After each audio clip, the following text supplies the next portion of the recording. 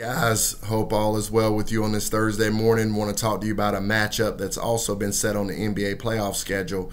It's going to be the New York Knicks versus the Atlanta Hawks on Sunday, May 23rd, 7 p.m. Eastern Standard Time on TNT. Now, the Hawks will be traveling to play the Knicks. This point spread in this particular game is 1.5 points in favor of the New York Knicks. I think that is way too small. I think the New York Knicks are going to be really good on Sunday. I think they're going to be at home. I think they're going to get this thing done.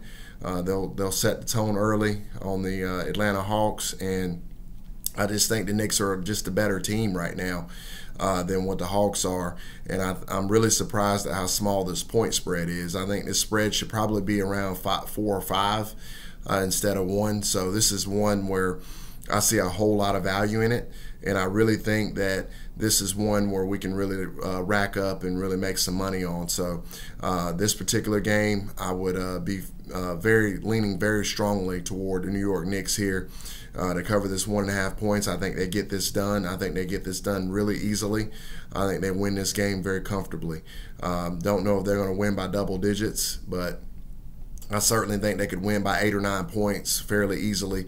I think that both teams are a little inexperienced, so I think it's just going to come down to talent, and I believe that the New York Knicks are much more talented than the Atlanta Hawks. So that's what I got, guys. Let me know what you think in the comments. Appreciate, as always, your support, and I'll be doing a couple more videos this morning. So thanks, guys. Appreciate it.